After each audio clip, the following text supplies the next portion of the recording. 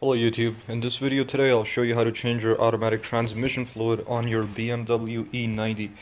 This specific model is the BMW 325i with a 6-speed automatic transmission. I will have the model of my transmission below in the description so you guys can check if your car has the same automatic transmission. So just a quick couple of reasons why you want to change your transmission fluid is that once your fluid gets really dirty, it's not going to flow through the valve body fast enough or the way it's supposed to, and it's just going to switch gears really late. Your transmission's going to run a lot hotter, and overall it's just not too healthy for the transmission. And other than that, just so you know, BMW does recommend that you do not change your fluid ever, because the transmission is supposed to be sealed and you're just not supposed to touch it. But in my opinion, you definitely need to change it because, I mean, once the fluid gets too dirty, your transmission is running a lot hotter. It's just not good for it. Your gear switches are not going to be the way they're supposed to be. So getting right into it, the tools you're going to need for this job are, you need a hand pump. This is basically to pump the new fluid in the fill bolt. You need this 8mm socket just to get all the screws out for the plastic covers that are around your transmission. There's two plastic covers that come off fairly easily. You need a 8mm Allen key. There's no substitute for this Allen key because this is the exact Allen key you need, because there's not enough room beside the fill bolt to have a ratchet or anything else go in. So you need this to open the fill bolt, and you need to open the fill bolt before you open the drain bolt, because if the fill bolt gets threaded or something, you're not gonna be able to open it or whatsoever. And some sort of a wrench just for leverage. And this is for the fill bolt. This is for the drain bolt. 10mm hexagonal socket. You could use a socket or you could use this Allen key and just get leverage with this. We need to have the car leveled up all perfectly when we jack it up, because if the transmission is not leveled, the fluid is not going to be leveled and the appropriate amount is not going to go in. Another thing to note is that when you open the drain bolt, 5.5 liters of fluid comes out, and that's an ideal amount to change because the transmission still has another 2.5 liters. I think it's another 2.5 liters of dirty fluid that's going to be remaining in the transmission. So your transmission fluid can't be 100% clean when you change it, because believe it or not, your transmission does need some of the dirt from your old dirty fluid just to for the torque plate to stick properly. So if your fluid is way too clean, it's no good either. So you need to find the perfect balance in the middle. So have a little bit of dirty fluid with a little bit of clean fluid to have the perfect mixture, and then your gear shifts will all be fine, and at the same time your transmission won't run too hot, but at the same time you have some of that dirt in your transmission that's going to help the torque plate to stick.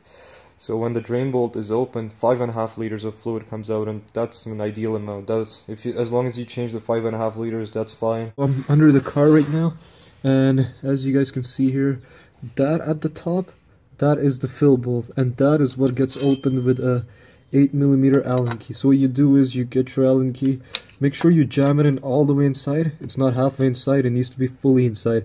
I already loosened mine, so mine is fairly loose. And if you get confused, you're turning it towards the back wheels of the car. I don't have wheels on the car right now, but you know what I mean. You're turning it towards the back wheels, because sometimes you're under the car, it's kind of confusing to get a hang of where you're trying to turn the bolt.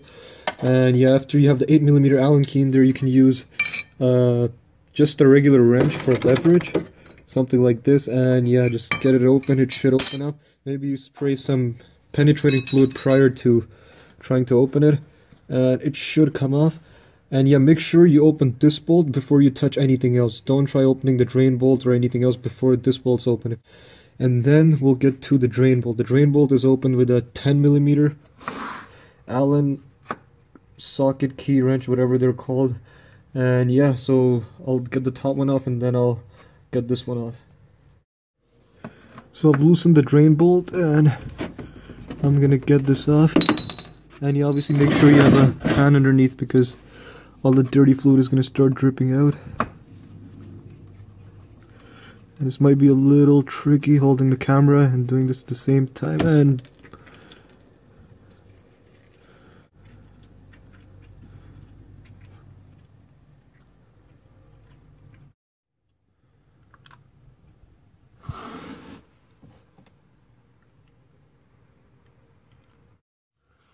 And after all the dirty fluid is out, you simply close your drain bolt. And after your drain bolt is closed, open your fill plug and then just start pumping up some transmission fluid. So now I've been filling it for quite a little while. On the 3rd liter, the transmission has finally started to drip some fluid.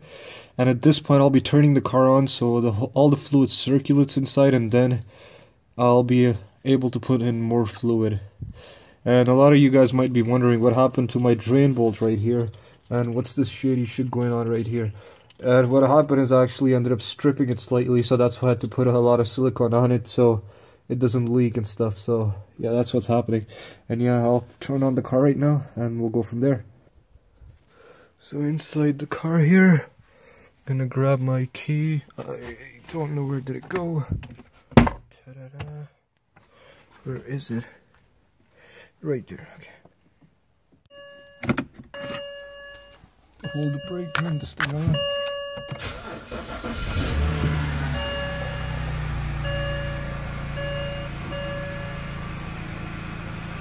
And now the car is on. We're gonna let the car warm up, and after the car warms up we'll go through all the gears so all this fluid circulates.